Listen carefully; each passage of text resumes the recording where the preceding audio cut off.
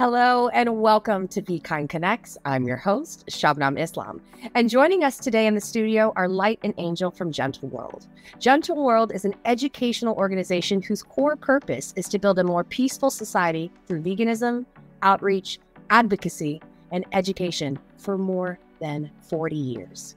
Thank you so much, Light and Angel, for joining us today. Thank you for having us. Thank you for having us, Shabnam. We're happy to be here. I don't know of any other way to make a more peaceful world than being vegan. And I would love to hear your story and how that even came about. Tell us briefly a little bit about you and son and how you guys came about going vegan when the term vegan wasn't even really a thing yet. Wasn't a thing at all. We had never heard the word or the concept. When son, who was my wife, and at the time we were actually rising in love. I don't like to say falling because that's not actually what happens. You have to rise to be in love. Well, we would spend all night talking about what our futures would be, and we decided the best thing to do with our futures was to seek out the truth, and when we found it, to live it. We couldn't think of a better idea. And shortly after that conversation, we went to a movie and we saw depicted on the screen 4 or 5 husky men with sledgehammers and fishing boots up to their chests, hitting a huge bull over the head as hard as they could. It was horrendous. And the poor creature, as big as he was, it took, 10 blows to send him to his knees and eventually to kill him. And he was screaming, and it was just horrible. We came out of that theater, and we said, wow, is that how they get meat? So, well, that's the truth. We can't ignore that. And from that point on, we stopped eating meat. And we remained vegetarian, I would say, a year or even a little more than a year. And we decided, we lived near Syracuse, and there was a dairy, popular dairy. We thought we'd go visit and see what was going on there. We were very ignorant. We thought we could eat dairy, that all they did was take the milk from the cow, no big deal. And we went there, and when we got there was a cow screaming and bellowing. I didn't know if she was giving birth or somebody was branding. It was just terrible. She's crying and screaming. And the woman owner said, oh, well, don't let that bother you. She'll only keep that up for 2 or 3 weeks. It's because we have to take their babies away, their calves, so they won't take out the milk from the mother, because that's what we sell. Well, we said, well, we don't want to get used to that. We want to do something about it. And we left, of course. And that was the beginning of, we stopped eating dairy. We thought we had invented it because we had heard of people who were vegetarian. We never heard of anybody not eating dairy or wearing leather or what veganism is. So that was the beginning for us. And that was then, that was in 1970, which is the Middle Ages now. Not so much, but that wasn't yet the advent of the Gentle World, correct? It took you guys another decade to actually fully form this organization.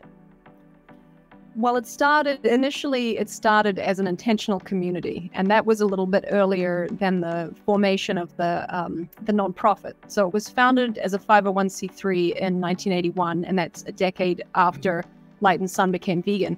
But in the years in between, they started to join together with other friends who also understood what they were saying about veganism, because when they would talk to people about it, everybody thought they were crazy. Everybody thought they had lost their minds and that they were going to die because they weren't getting protein and then they weren't getting calcium. And so when they spoke to certain friends about it who said, actually, I understand what you're saying and that makes sense and I would like to do that too, at that time, those people wanted to live together because it was just felt like them against the world, nobody else understood. So they joined together as a cooperative, as a collective, and started to live together. And over those years, they were talking to people about veganism and basically really strongly moved by this, essentially a mission to spread the word. And so it kind of grew naturally into doing educational things, and they started making recipes, and then they put together a cookbook. And it was when they actually published the cookbook in 1981 that it became, they incorporated as a 501c3, and that's how Gentle World, the educational organization, was born. It was probably the first vegan cookbook, all vegan cookbook in America at the time. The first full length. There were collections of vegan recipes that have been put out by like the American Vegan Society and some other, like educational pamphlets and things like that. But an actual full length recipe book that was all 100% vegan, it was the very first in 1981. Actually, our publisher wouldn't let us use the word vegan because nobody knew what it meant. We had to call it total vegetarian. Wow. Considered a real classic of the vegan movement. People who go back long enough remember it as like a saving grace at that time when people didn't really know what to eat and what to cook, and they were eating a lot of rice and beans and, a lot of the same stuff. So the cookbook for people who love animals really was like a light in the darkness at that time. And it's since sold over 100,000 copies. It's still in publication. It was never put onto a computer. So even when people buy it today, it's the same typewritten, the font of the typewriter, because it actually was done on a typewriter. And we may have to explain what term, typewriter. Yeah. What? They have no idea. They have no idea. They find that even like a phone attached by a cord is a little out of date. Yeah. Whether you call it an educational center and a community, because that is truly what Gentle World is. And so could you tell people what can they find, what resources can they find through the Gentle World organization? Well, we have an extensive website that is a collection of articles we've written over the years. We do have an About Us section, which tells a bit about our history and what we've done. And for a while, we were doing a visitor education program where people could come and actually visit and spend time with us and learn about veganism, learn how to cook, learn how to eat, learn how to grow food. At the moment, that's on hold because of COVID, and we hope to be able to pick it up again in the future. But in the meantime, we try to do a lot of online education through the articles on our website, and also we have a YouTube channel, we have a Facebook page, we have an Instagram page, and we have a newsletter that people can subscribe to. So that gives people the opportunity to just tune in and, connect with what we're doing and what we're about.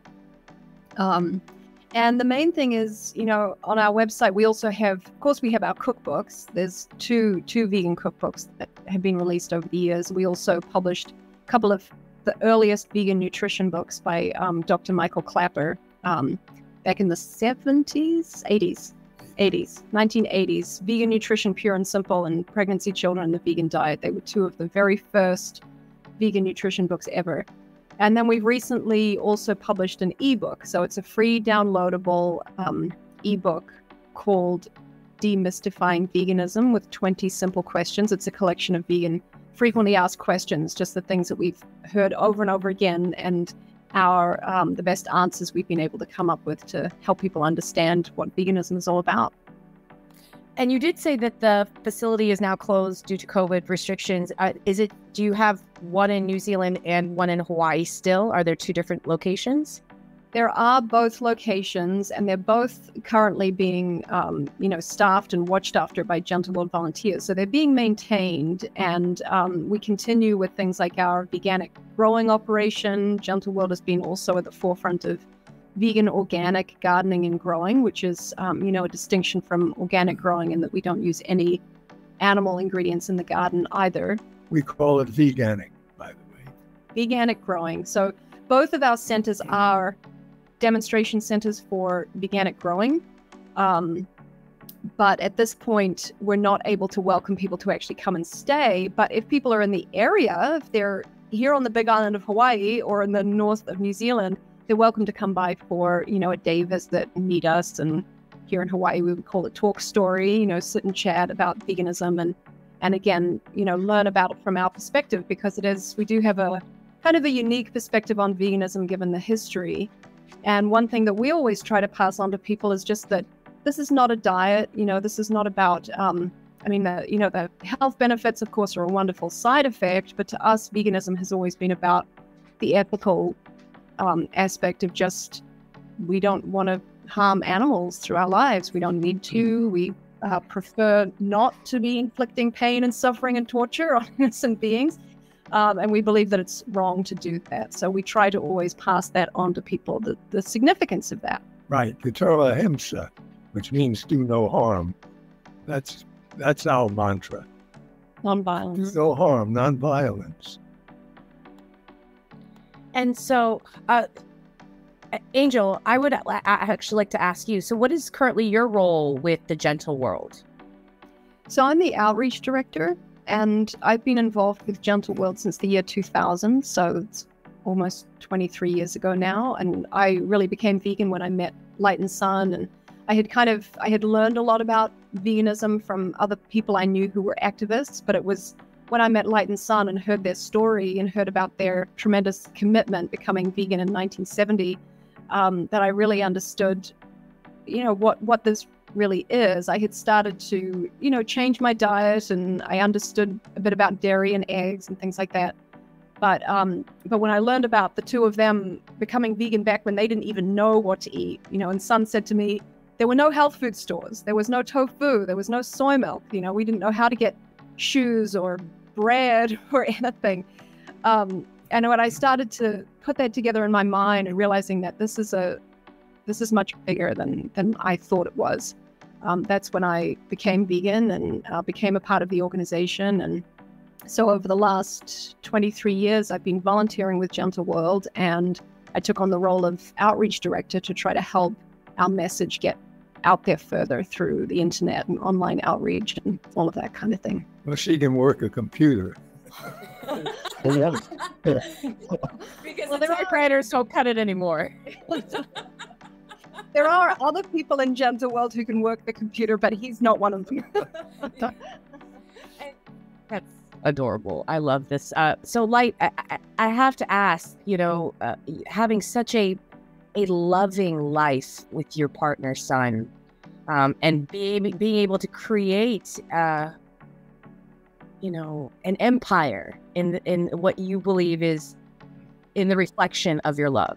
And that's what I see as the Gentle World. How has this changed since the passing of Sun? Or has it changed at all? It's changed greatly. She was my navigator. It's like I felt I was like the pilot and she was the navigator. And it's almost like I still can't accept it. And how has it changed? Well, without her input, it's changed greatly. You have to, we make our decisions now without her, and it's certainly not as easy as it was. Yeah. I do want people to know, we of course don't, she passed away from cancer like so many. And we took every test we could because we couldn't understand how she could have cancer after being 40-odd year vegan. And the only thing we came up with that was out of line and where the numbers were very high, I'd like to add, was glyphosate, which we of course don't use. That's Roundup and all those, killing products. And her marker was way up, and we can only assume that was the cause because it's ubiquitous. We don't use it, but it's all around us, so there's no getting away from it. I just want to put that out there so people don't think, oh, she was a vegan all these years, how'd she get cancer? Which, of course, we ask the same question. Of course, it's healthy on every level, and it changes people don't realize this, it changes one's cells, especially everywhere in the body, with what you put inside your body, when mainly in one's brain. You begin to think differently. You begin to expand your compassion and your feelings for other people and for other things, for that matter, not just people. You're more careful about what you do with your trash. You're more aware of how people feel, and it just changes your basic personality for the better. I wish they would try it in situations, for example, like prisons. Make prisons vegan, see what that does to the inmates, how it changes them, because I guarantee it will for the better. It's just a gentler way to live. I agree. If it's about rehabilitation, you should do that with food, and you need to heal with plants. And I think you're absolutely right. It changes our biochemistry. It changes our brain chemistry, and it has a lot of power to heal. I just wanted to say about Sun quickly that when people used to come here and visit us, people who were not vegan, she always made a point of sitting down with every single person to tell them her and Light's story and speak about veganism from her own perspective, which was unique. And after she had passed, we were tremendously grateful that we had her telling her story on video. And, she had a very, very passionate way of describing the realizations that she had had. And so if people want to learn more about her and learn more about Light and Sun's story, we do have videos on our YouTube channel where you can hear it from her own lips, because it's really worthwhile. I know for me, Sun was the instigator for my own veganism, because I was kind of teetering on the brink and still had a lot of resistance. And we were doing a seminar here, which I was participating in, doing different logistical things. But Sun spoke at the seminar, and it was the talk that she gave that really tipped me over the edge. And I know it has been for a lot of people throughout her 50 years of veganism. She connected with a lot of people in such a way that made them recognize something inside themselves that awakened to the message of veganism. So I do encourage everybody to visit our YouTube channel and see her speaking, and also read some of her writing on our website, because she just was also an exceptional writer. She wrote a poem actually called "Let Conscience Be Your God," which is a valuable thing for people to understand. If that's the God part of us, our conscience, it tells us what's right from wrong. And cruelty is wrong. It's irrefutable. There's no good for cruelty. And eating animals, not just eating them, using them, killing elephants for their tusks, and just everything, and experimenting on beagle, just everything that people do. They're not going to find peace until they stop. They're not going to find peace until they stop war and killing on animals that have no defense. It's a very sad situation. I think I've never had an interview where I've had people speak so much from the heart that it makes me so emotional. And I think that's really what you do with the Gentle World, is you have so powerfully stated what people need to do with such kindness. And that is truly takes quite a character to do that. So my question. Excuse me, go ahead. No, please. I would love for you to finish what you were saying. I was just going to say, we didn't start out with so much kindness. Because I thought at the time that America would become vegan in 10 years. It was so obviously true what we found out, that it's cruel. But that didn't happen. I lost a lot of friends. And my parents thought I would die. My mother was a chef. She used to sneak animal gravy into the food she made, thinking we would die from lack of protein. We eventually had to stop eating with people. That's how the commune formed. Eventually we couldn't sit at the same table with people eating the legs of animals and the parts of animals. We just couldn't do that.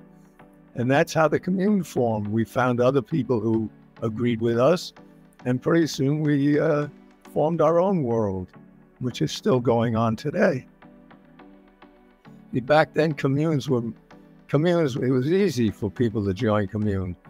But the people in power, they made that a dirty word, like communists or whatever. The truth is the whole world is a commune.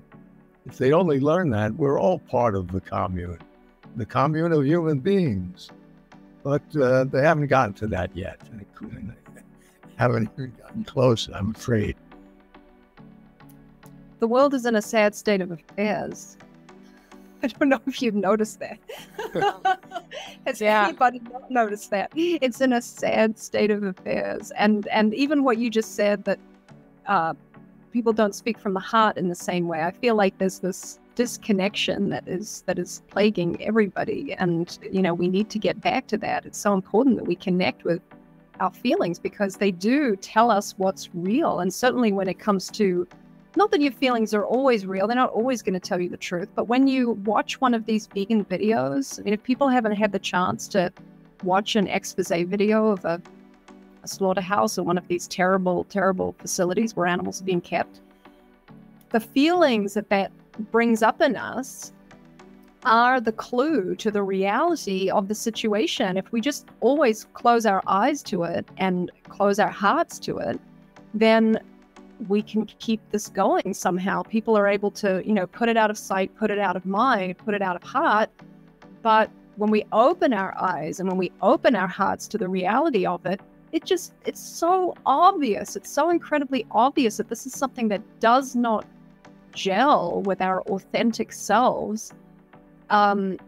People are afraid to face those feelings because they're afraid, I think, not only of what they perceive that they have to give up or whatever, but they're afraid of their own guilt. They're afraid of the feelings of shame that we have around that.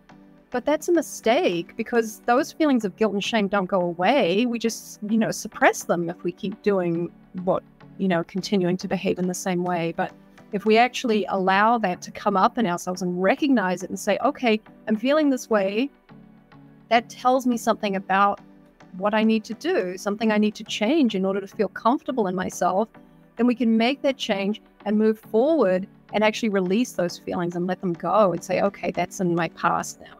I'm not that person anymore. I don't have to, you know, dwell on these feelings. So it's really a liberation is what it is. I mean, people think of it as a deprivation, but the truth is they don't know what they're missing out on. The feeling of being vegan is so much better, so much more fulfilling than anything that you have to give up. I wish people could know. I wish people could just know how good they would feel just from doing it, you know, get a little glimpse into the future. And not just the feelings. We actually became, since I grew up in the hotel business, resort hotel business, where food was of essential importance. And when we began as vegans, we finally learned what it was, the food was bland. And I knew that I couldn't get people to change into that food. So we became known as the food people. At the time, we had the best vegan chefs. Now they're all over the place. But back then, we were pretty much the only ones that had vegan chefs that could make delicious meals.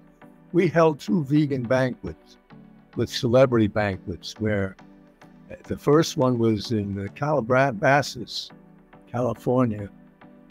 We had celebrities that the kids might not know today. Well, Sidney Poitier, Drew Barrymore, Danny Glover. Some of them are still around. We had about 35 big name celebrities. We were hoping, and we didn't charge them anything. We paid for everything, including valet parking. We had 21 main dishes from 21 countries in different beautiful tents. It cost us back then, I'd say, close to $20,000, which today would probably be, I don't know, $100,000. And after that was over, we had so much food that we filled Steven Spielberg's freezer and many other notables who, again, I don't know if the young people would even know who they were, but I guess Spielberg, they would. And that's what we did. We filled their freezers. They didn't say how much money is. They would just say, fill my freezer, whatever it was. I'm sure they covered it. It was back before influencer culture. They were trying to influence those who are an inspiration to others. It was kind of like the beginning of that idea that maybe if we reach somebody with a big platform, they'll be able to promote this message way more widely than Gentle World could do on its own. So how can people get more involved with the Gentle World? Even if they're not in Hawaii or if they're not in New Zealand, how can they be involved with your organization? Well, one thing we really are actually looking for right now is content creators. So I would love to hear from some people who want to write, I mean, people who have a desire to spread the vegan message and writing is their art form. I'd love to have some more people contributing essays and even, writing reviews and all sorts of different things. So if anybody feels so moved to do that, please do get in touch. Or if anybody has, just other kind of content creation skills that they would like to share, I encourage them to reach out to me. Our website, gentleworld.org, is the place for, finding out all about us and getting in contact. And as I said, we also do have a Facebook page and an Instagram page and a YouTube, but gentleworld.org is really our main hub. So if people want to reach out, that is the way. So, I think I want to end with this question, which I would really like to hear from you. What would you like your lasting legacy to be? The closing of the last slaughterhouse in the world, and the stopping of abusing animals in every form that they do, is treating animals like the wonderful creatures they are. But not everybody, but like most people treat their dogs and cats. You could treat a cow the same way, or a horse, or an elephant. I just heard the count of elephants used to be, 3 million, and they're down to 400,000. And that's almost every kid. That was my favorite animal I know back, other than the dogs. The wild animals were elephants. I'm sure kids today still, because they're so big and gentle. It's just, that would be my legacy. They would stop hurting animals, and of course, stop hurting each other. Not hurting is general. It doesn't mean, I'm only for not hurting animals, but I don't care about hurting people. That's ridiculous. To hurt an animal is no different than hurting people. It comes from the same misplaced thinking. And we're not going to stop having wars unless we stop making war with all the lesser, not lesser in feeling, but lesser in certain capabilities, of course. If we stop hurting animals, we're not going to stop hurting ourselves. Wow.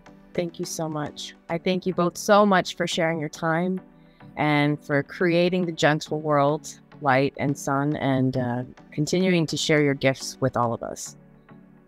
Thank you. Thank you. Thank you for the opportunity. I love being able to do this.